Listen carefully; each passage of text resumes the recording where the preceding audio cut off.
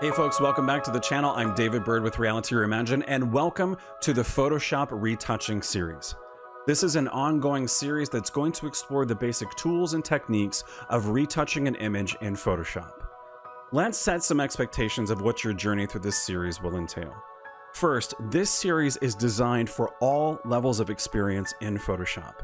We'll take our time through the series to make sure that the beginner, intermediate, and advanced user of Photoshop will gain new knowledge in how to retouch an image in Photoshop.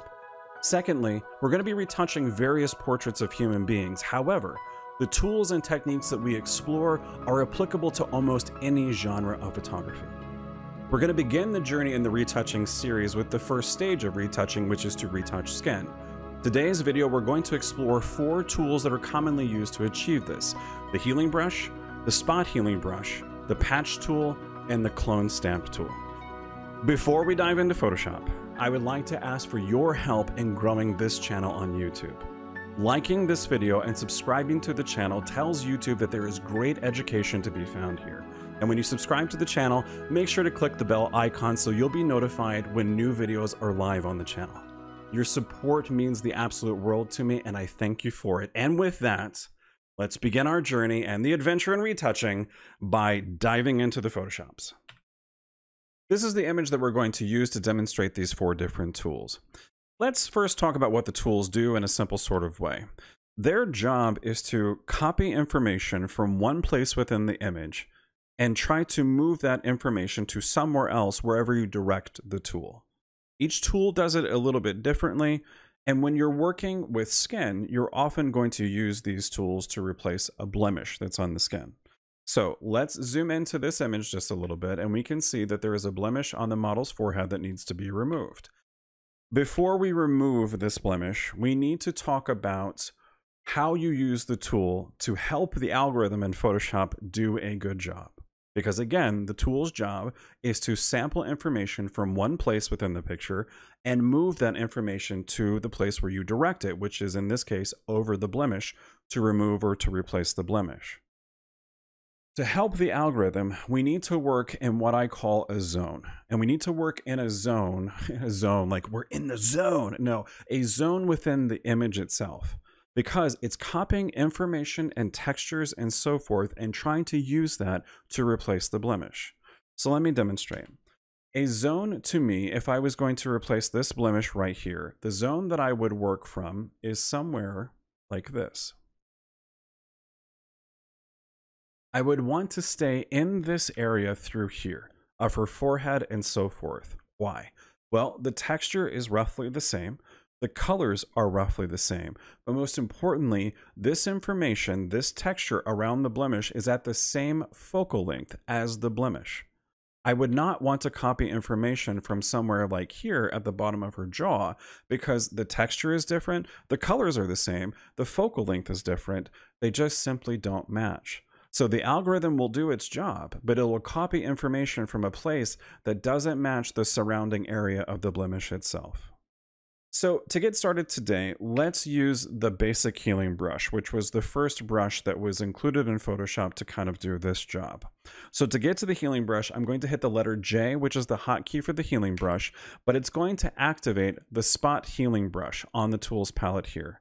You can see in the bottom right-hand corner, there's a small little triangle. That indicates that there are other tools nestled beneath this one. So if I right-click the tool, it'll bring up this window where other tools are accessible. They all have the hotkey of the letter J for the healing brush. So I'm going to come to the healing brush tool itself. That activates the healing brush tool, and now we can use it. So this tool needs you to designate an area that you want Photoshop to sample from to then copy over the blemish. So to do that, while we're on the healing brush tool, I'm going to hold Alt or Option, and then I'm going to tap once with my Wacom Intuos pen to my tablet.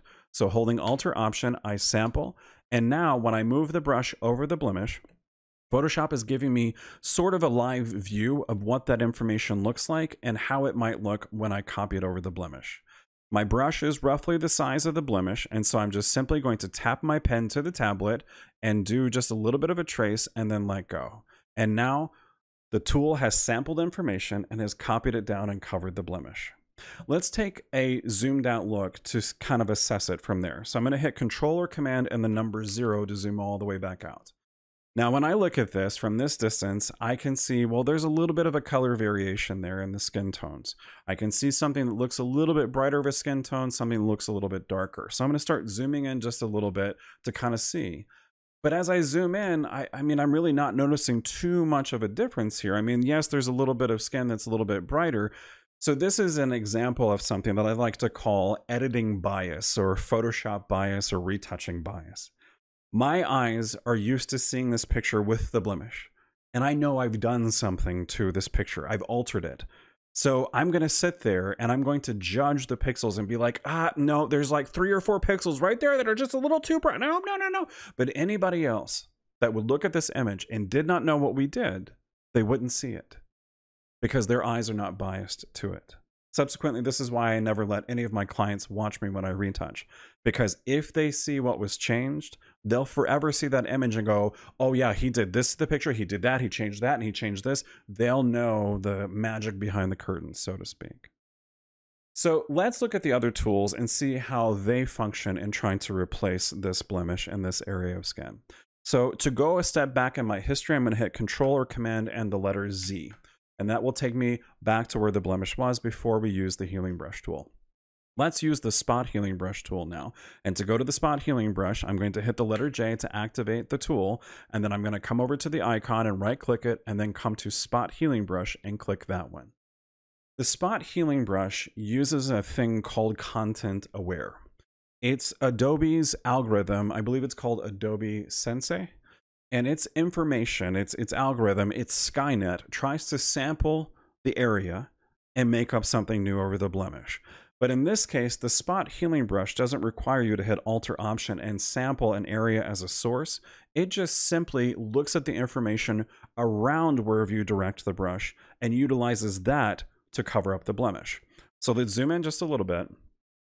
I'm going to hit J to be on the spot healing brush. And now what I'm going to do is I'm going to use my pen and touch my Wacom tablet, and it's going to make that circle. And then if I start directing it around a little bit, that little circle gets bigger. This is Photoshop's way of telling me all of the area of skin underneath that circle, that's going to be altered or changed. Content Aware is going to look at the information around it and use that information to make up new skin wherever we see that dark circle. When I let go of my pen to the tablet, it utilizes the algorithm, makes up all that new information. Let's take a look at it, zoomed all the way out. So we're going to hit Control or Command and the number 0 and zoom all the way out. Again, I can see just a little bit of a shift of colors that designates that there used to be a highlight and a shadow of something there, but as I start to zoom in, does it seem noticeable? I don't know. Somebody walks in, they look at it and they go, oh, that looks great. Skin looks fine. I don't know what you're talking about. Blemish, right. So I'm biased still, but I do think the spot healing brush did just a little bit of a better job than the healing brush itself.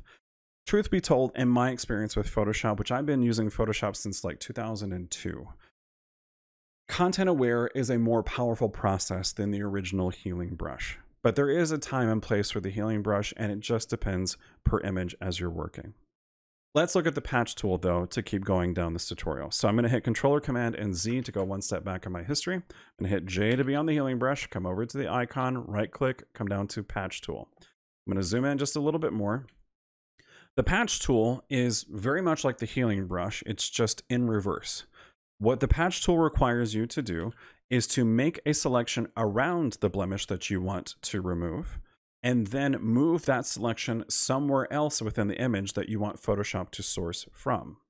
So I'm going to make a circle around the blemish, and then Photoshop is going to make a selection, and that's this little marching ants is what they're called, and this is the selection. So inside of the selection, this is the area that's going to be replaced. Now I have to click and hold and move this new selection around, and Photoshop gives me a live view of what's going to potentially happen when I let go of my pen from the tablet, or if you were to let go of your mouse button. So this time I want to help the algorithm out just a little bit more. I want to stay within the zone, which is this, forehead area, but more importantly, I want to get a little bit closer to the blemish. Why? Because if we look at the image, we can see through this area, the skin tone is a little bit brighter at the top, a little bit darker at the bottom. That's the same area of the blemish. So I'm hoping that the algorithm will pick up on that when it samples all that information and move it over. So I'm going to come to an area that's pretty close to the blemish, and I'm going to let go of my pen to the tablet, and it filled in this area of selection with new information trying to cover up the blemish. The selection marching ants are still there, so to get rid of that, I just have to hit Control or Command and the letter D for deselect. When I do, the selection is gone. Let's do our test. Control or Command and the number 0 to zoom all the way back out. The patch tool did a better job, but I think it's because I stayed close to the blemish and I used that area paying attention to the color, where the color was a little bit brighter on the top, a little bit darker on the bottom. This is vital. When you use these tools, the algorithm is very powerful, regardless of which tool that you use, but you have to help it out. You have to problem solve, and that's staying in the same zone, but really paying attention to what you're trying to do. Look at the surrounding colors, look at the surrounding texture, and then try to help the algorithm by selecting something that's nearby. So I'm going to hit Control or Command and the letter Z to go one step back in the history, which that should have replaced the blemish. No, it didn't. One more time. There's the blemish, and then I'm going to hit Control or Command and D to deselect. Now we're going to go to the final tool, which is the clone stamp tool. And spoilers, I left this tool last because this tool is not a good tool to use if you're doing a direct retouch to an image like this. The clone stamp tool, its job is to do an exact copy of wherever you select as the source. It's not going to use content aware or any kind of algorithm to make up something new and try to match it to the skin tones and the light and the textures. It's literally doing an exact copy. So I'm going to hit S for the clone stamp tool. I'm going to zoom in just a little bit. The clone stamp tool is pretty much like the healing brush. You need to sample a source area that you want to move over. But again, unlike the healing brush, the clone stamp tool is just going to move an exact copy over. So I'm going to hit S for the clone stamp tool. I'm going to hit Alt Option and sample an area that is nearby and tap the screen once. Now Photoshop knows that's the area that I want to source from. And when I start painting over the blemish, it does an exact copy. So if I were to go all the way out, Control or Command and the number 0, it almost looks like a new blemish because it's copying over a different darker color into the scene. Now, there's different things we could do with the clone stamp tool, potentially lowering the opacity or the flow of the brush to try to soften the effect of it so we can make that up just a little bit more. And truth be told, I do use the clone stamp tool in that regard. Let me go one step back and we'll demonstrate that. I'm going to zoom in. Hit Control or Command and the letter Z to go one step back in the history. We'll zoom in just a little bit more. Hit S for the clone stamp tool. I'm going to hit Alt Option and sample an area that is nearby. But this time, I'm going to change the flow of the brush. The opacity and the flow of the brush are set to 100%. That means that the tool is at 100% full effect to the image. If I change the flow to, let's say, 10%, then it's only going to copy over just a little bit every single time I make contact with my pen to the tablet. So to change the flow, I can click this little triangle and start sliding this and try to get down to 10%, but it's a little difficult sometimes to land on the exact number that you want. So there's a faster, easier way to do it. I'm going to hit Shift and the number 1 on my keyboard, and it changes it to 10%. If I wanted to go to a flow of 50%, I would hit Shift and the number 5. Or Shift and the number 0 will return it to 100%. Subsequently, if I wanted to change the opacity that way, all I have to do is just hit the number. I don't have to hit Shift first. So I'm going to take my flow to 10% by hitting Shift and the number 1. Now, let's start copying over the blemish. Again, it's only going to copy at a flow of 10%. So just a little bit of a touch, and it's a little softer, but again, it's doing an exact copy. So the colors just don't match. And this is, again, I kind of set the clone stamp tool up to fail a little bit in this video, but that's okay. Because the clone stamp tool, again, is a very powerful tool. Doing direct copies of things are utilized across the board for retouching. But when it comes to skin retouching, the clone stamp tool is the premier tool to be used in my favorite technique for retouching for skin. It's called frequency separation, and it's the technique that we're going to explore in the next video in this series. But before we do that, let's do a little bit of a recap of what we've explored today in this video. So we've explored 4 of these basic tools that are used in retouching. And not just solely for skin retouching, they're used all the time in various functions of retouching. You can use the spot healing brush to remove stray strands of hair. You can use the patch tool to remove or to sample greater sections of skin. And the healing brush tool is utilized sometimes, whether it's skin retouching or just retouching a background, colors. It just depends on the needs of the image. And the best way to know how those tools will work and the various needs of images is to practice with them, experiment with them. Work with them at different opacities and flows, work with the different tools, not just in doing skin retouching, but try to clone out some hair or use the healing brush to move hair from one place to another. Use the patch tool to potentially move part of the clothing on a person from one section to another, and see how the tool works. See how the algorithm is utilized to make up new information. The clone stamp tool, like I said, is the premier tool we're going to use in frequency separation, and frequency separation is certainly used for skin retouching, but it goes way beyond that, and it is simply one of my favorite techniques inside of Photoshop because it gives me true artistic control in so many ways when I work with an image. Thank you for watching this video. Make sure that you like the video to tell YouTube that there's great content here, and subscribe to this channel so you will be informed when that new video for frequency separation is live on this channel. Thank you for your support, and until next time, I'll see you out there in the world of Photoshop.